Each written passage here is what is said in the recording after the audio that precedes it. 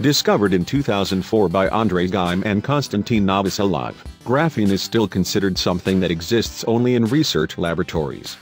So you might be surprised that almost everyone now has a chance to literally wear it, for €595.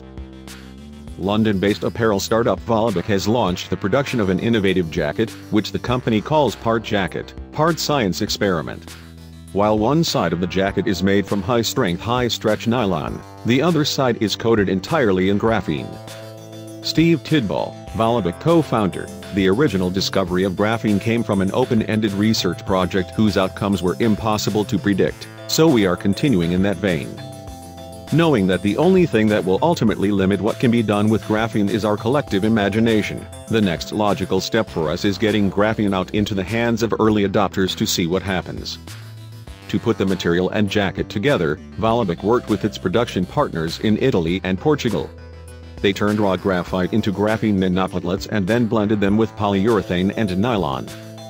According to Volleybuk, this new material is instantly stronger and can store and conduct heat, repel bacteria, conduct power, let sweat evaporate, and keep wind and rain out, but without adding a single gram of weight. The graphene jacket interacts with your body and the world around it in a series of different ways, depending on which way around you wear it and what you do in it. As physicists at the Max Planck Institute discovered, graphene challenges the fundamental laws of heat conduction, which means your jacket will not only conduct the heat from your body around itself to equalize your skin temperature and increase it, but the jacket can also theoretically store an unlimited amount of heat, which means it can work like a radiator. Steve Tidball, when clothing can start conducting heat and electricity, all sorts of cool things can start happening. It means that over the next decade your clothing can start to become a platform for other innovations. And that's really what we are interested in. Heating is not the end game.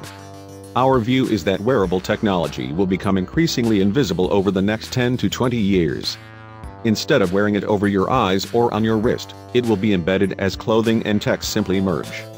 We think graphene's ability to conduct heat and power and withstand insane forces, while adding zero mass, will make it central to the story.